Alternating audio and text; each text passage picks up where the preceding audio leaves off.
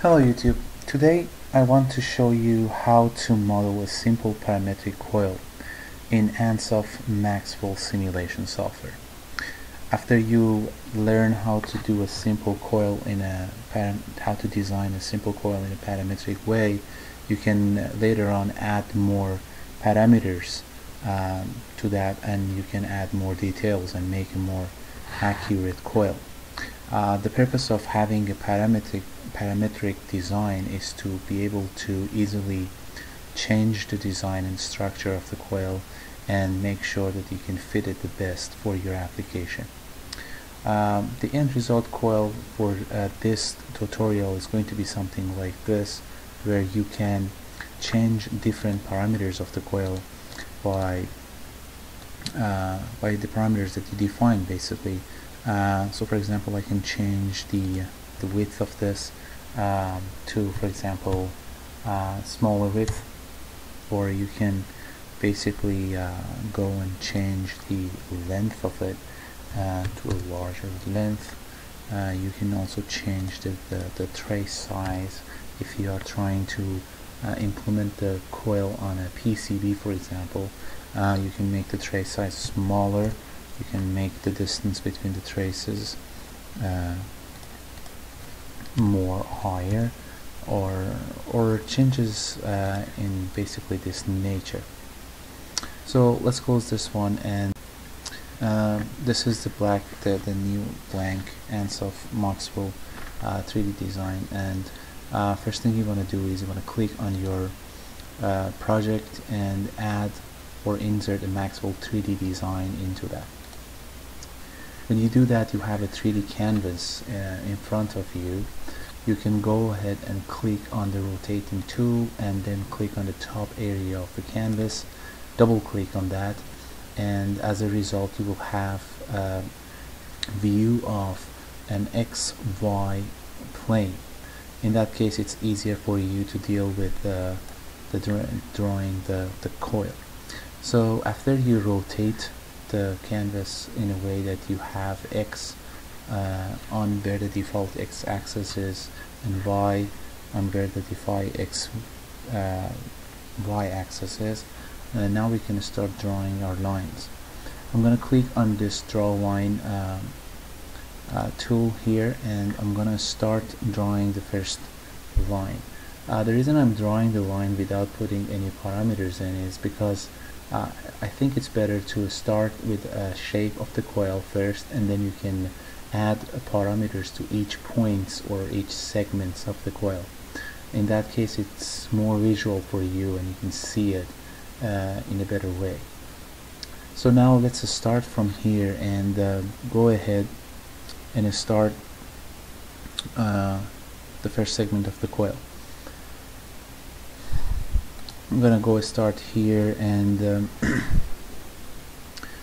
click here to end the first segment and start the new segment, and then click here to end this segment. As I said, it's very rough drawing of the coil, and I want to have only 2 turns, because more than that it will just take your time, basically waste your time, honestly.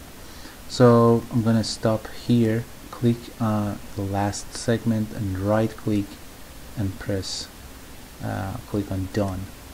Okay, now I have a very rough shape of the coil that I want to design. I'm gonna press Ctrl and D to fit the design on my canvas, and I'm gonna open up this one and probably again press Ctrl and D. So here the purple structure that I just draw is called polyline 1, and if you look at the under the structure, you can see a create polyline that is collapsed all the segments of this line. And if I open that, you can see each segment. When I click on it, it becomes black, so you can see each segments that make the entire design. So very first segment has an X and Y. Each create line has 2 basically main property. The first point or the start point and the end point. Each point has three main properties: x value, y value, and z value. For this drawing, I think that it's better to not change the z value, and I'm going to work on x and y values, and I'm going to parameterize these two values. And so for this, for the purpose of this tutorial, I'm going to start starting to call my first parameters, and it would be the distance between the two terminals. And I want to have for example 0.4 millimeter distance between the two terminals.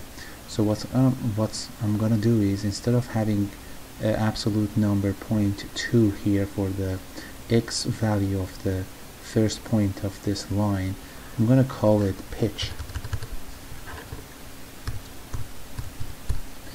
When you define a variable for the very first time, and when you press enter, Ansoft will ask you what is this variable type, what is the type of this value, and what kind of a unit you want to choose for it. So I'm gonna go and say the type of this variable is a length, and the unit that is suggesting here is millimeter, which fits my application, but you can go ahead and change the unit to one that you are more easy to work with. So I'm going to leave it like this in millimeters, and I'm going to say 0.2 is the value of this variable pitch. Now I'm going to go all the way up and look at this. This can be our terminal, the terminal of our simple coil that we just trying to design. So as you can see here, the starting point for the y of this segment is minus 1.3, and it ends at minus 0.5, so it's basically 0.7 millimeters length. So one thing that we can do is we can call basically we can call this a terminal and give it a value for the terminal. So in order to do that, we say start from 1.3 minus 1.3 at y, and then go all the way up for a terminal size.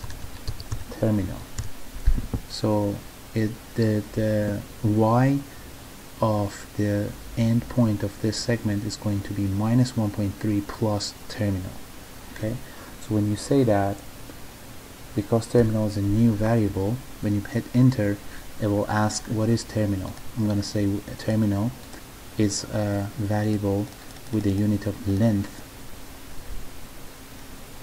with a type of length or nature of length, if I can find it, yes, and the unit would be here millimeters. So I'm going to say 0.7, so it will basically fit on what I draw. And when you do that, you will see that huge problem is here, and that is because most likely I put, yes, so the problem here is when you say minus 1.3, it doesn't understand that this minus 1.3 is going to be millimeter. I think this is minus 1.3 meter, and to fix this problem you just say put 2 in front of it, and now when you hit enter it will understand and correct it. So it starts from minus 1.3 millimeters and it go all the way up to minus 1.3 plus terminal, and the terminal is 0.5 millimeter. That's our first line. Okay, the z is going to be 0 millimeter. That's okay.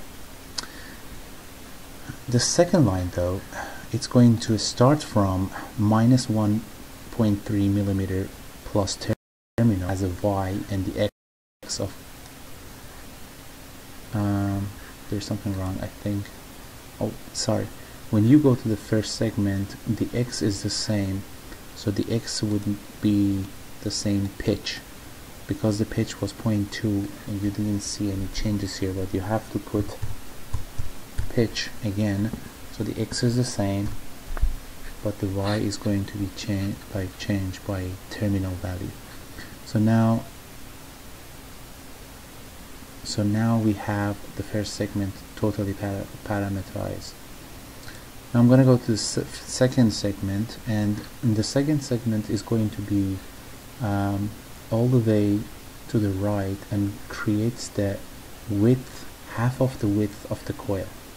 So I'm going to go and say, I'm going to copy the characteristic of the point 1 of the segment and put it on the point 2 of the segment, and change the value of the x from pitch to width divided by 2. So that's going to constitute our coil with a width size of width. So the variable name is width. So when I press enter, it says what is the width value is going to be, and what is width nature. The width nature is length, and it's going to be, so in this case I think if I put 1 millimeter, it's going to be too small.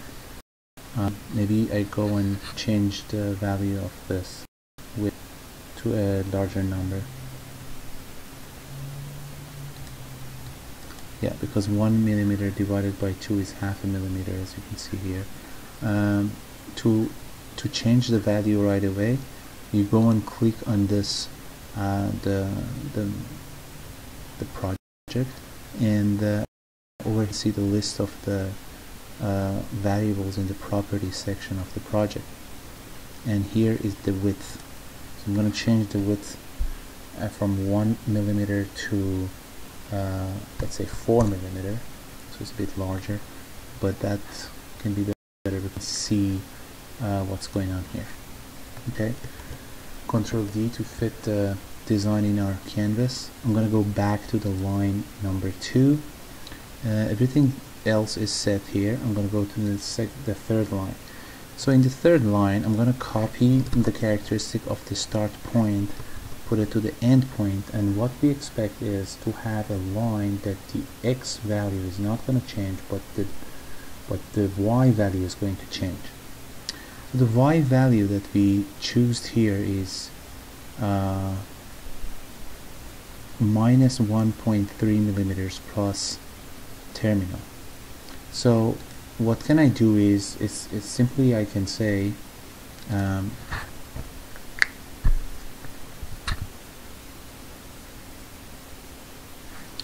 the y is going to be go up all the way for one length.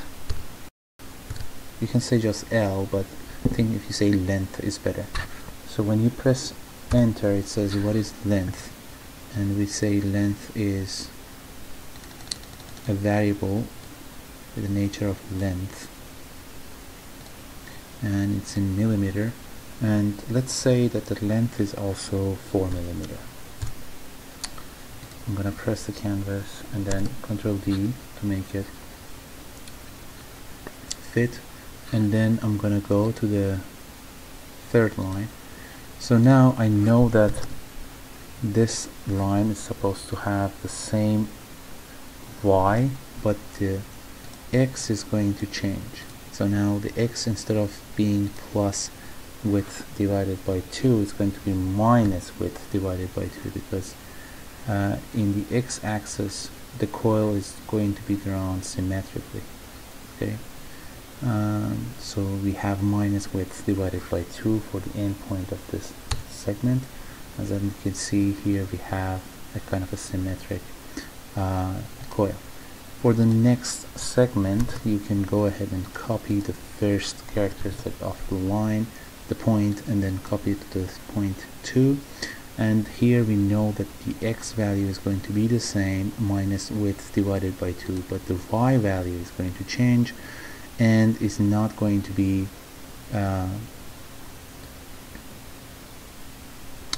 the same. So now the y value should go all the way minus length, but if you say minus length, you are basically, let me open this so you can see what the value is right now. The value right now is minus 1.3 plus millimeters plus terminal size, plus length, so it's going to be minus length. So then it's going to be, you can get rid of the length. But then the problem is, if you do that, the end point is going to get to the same level as the first turn of the coil. That's not good, because then our wires or our traces will go on top of each other.